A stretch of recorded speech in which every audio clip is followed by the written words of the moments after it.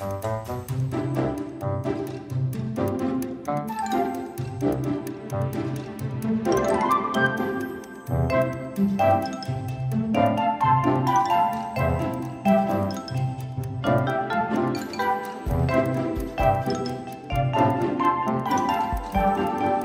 everybody, it's me, Jacob, library technician at the Longview Public Library. And today I'm going to show you how to do the craft for our pre-K packet for week 5, and the theme is spring. From home, you'll need either a stapler or some tape.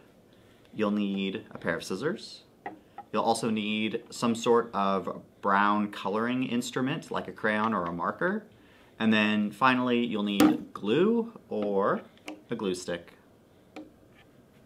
Inside your pre-K packet, you'll get a piece of blue cardstock. You'll get a pink pipe cleaner. You'll get some pink streamers that are pre-cut for you, and you'll get some pink tissue paper that may or may not be cut for you. So the first step is you want to take your marker or your crayon, and you want to draw the branch of a tree on your cardstock. So I recommend using as much of the space as possible to draw your branch, while leaving some blue in there as like a contrast.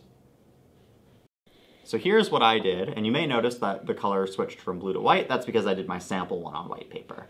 So now you're going to take this and you're going to flip it over so the colored side is down, and then you're going to begin taking your streamers and you're going to glue them about maybe a third or so, maybe halfway, and you'll just glue them all the way across and use that whole space.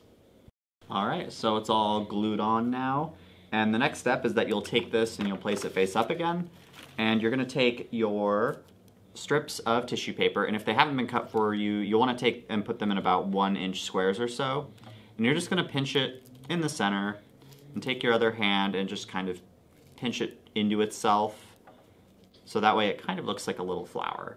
And you're going to do that with all of your tissue paper, and then you're going to take your glue, and you're going to glue those onto your branches. So here's the little flowers that I glued onto my branch, and you can of course add more if you would like to. And the next step is that you're going to take this and you're going to roll it up a little bit and make sure that you take one end and fold it into itself, basically to make a circle. And then you're going to take either your stapler or your tape, or you can glue it, and you're going to glue it together in the shape of a cylinder. Okay, so I have it all rolled up and it's almost ready to go. We only have one thing left to do, and that's to take our pipe cleaner and we're going to hook it onto the top so that way you can hang it from something and it'll blow in the wind.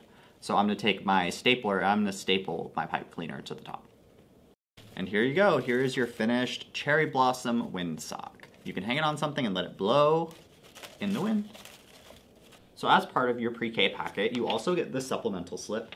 And the supplemental slip has the book recommendations that we have in the video, as well as the song lyrics to the songs that we're going to sing.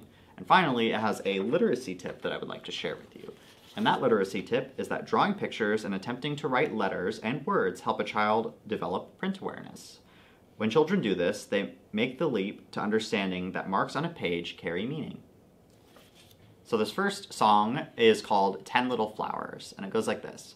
1 little, 2 little, 3 little flowers, 4 little, 5 little, 6 little flowers, 7 little, 8 little, 9 little flowers, 10 flowers in the spring. Give them rain and lots of sunshine, give them rain and lots of sunshine, give them rain and lots of sunshine, so they grow up tall. And our second song is called The Farmer Plants the Seeds. And it's to the tune of The Farmer in the Dell. And it goes like this. The farmer plants the seeds, the farmer plants the seeds, hi-ho the dairy-o, the farmer plants the seeds. And then there's other verses you can add in, like the rain begins to fall, the rain begins to fall, hi-ho the dairy-o, the rain begins to fall. And then we can do the sun begins to shine, the sun begins to shine, hi-ho the dairy-o, the sun begins to shine. And then there's other verses you can do too. And now I've got some book recommendations to share with you for our theme of spring.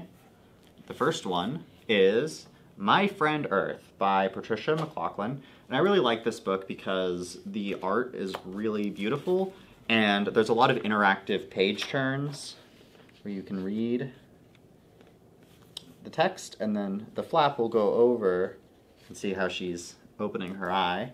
And then you can get a glimpse of the next page through the hole here. And it's just a very neat picture book about this character here who's like the personification of Earth.